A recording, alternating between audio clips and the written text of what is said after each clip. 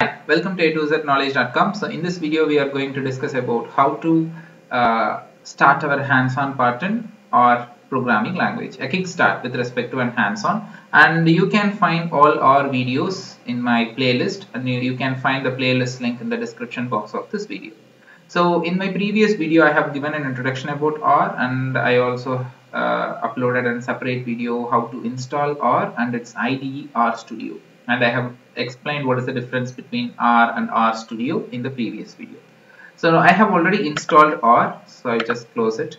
Okay, so I just open it for you. RStudio, it's like an integrated development environment for developing our R programming. Okay, so we used to go with these RStudio in the real time also. So I've just opened my RStudio. So whenever you open, this is what the default. Okay, so sorry, this is not your default. I'll just open all these things. Yeah.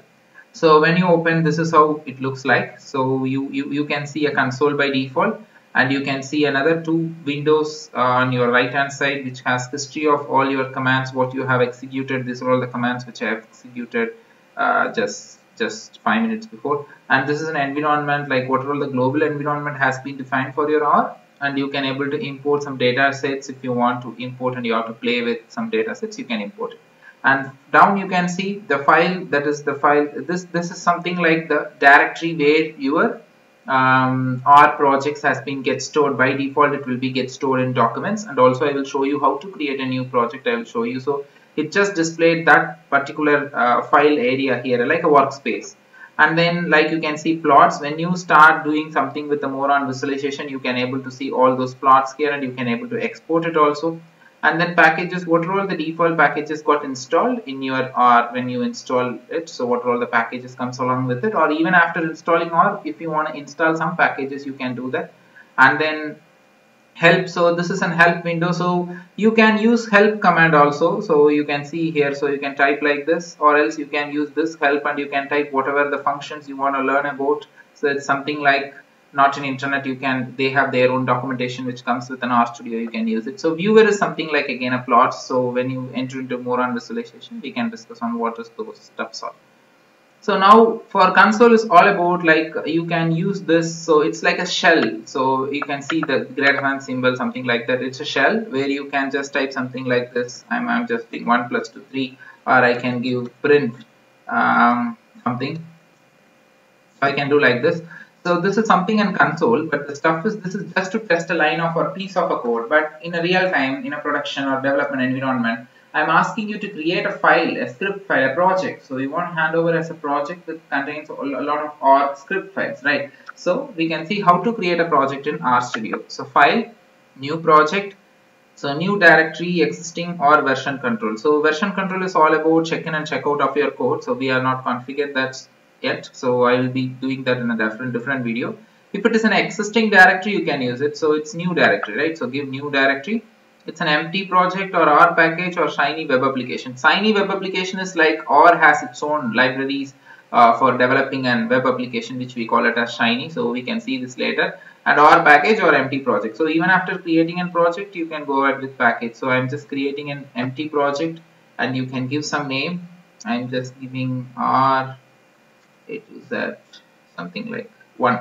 Okay, so you can choose some directory where it has to get stored. So by default it will be get stored under your my documents. Okay, so I just, if you want, you can do it, or you can leave it by default.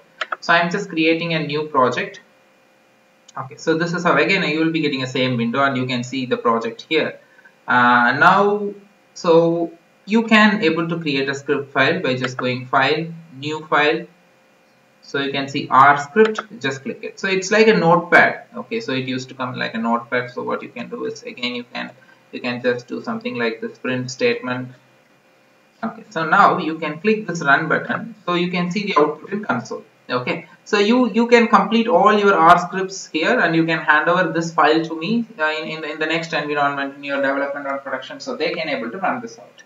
So there was one more option that you can able to do. There was two things. One is script file, another one is called as notebook. Okay, so when you click this notebook for the very first time, something will get installed. When I say something, all the packages, whatever is required to install this notebook will be get installed. But I have already installed it, so I can't able to show you that. But for you, so don't think that something is running. It's just installing whatever things required for the notebook.